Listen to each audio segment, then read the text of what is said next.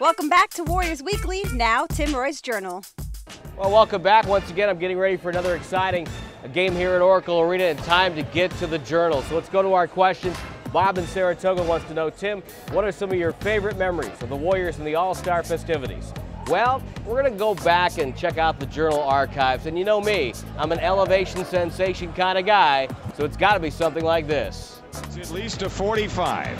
Up in the air. Jason Richardson, all the high-flying acts, 3 years in a row in the dunk contest. He won it 2 years in a row with moves like this. Just a tremendous memory and a great time for Jay Rich. Really put him on the NBA map and made a great name for the Golden State Warriors. So Bob, that's my favorite memory from the Warriors All-Star festivities. If you have a question like Bob, just go online, warriors.com, go to the blog squad, and we try to get to as many as we can.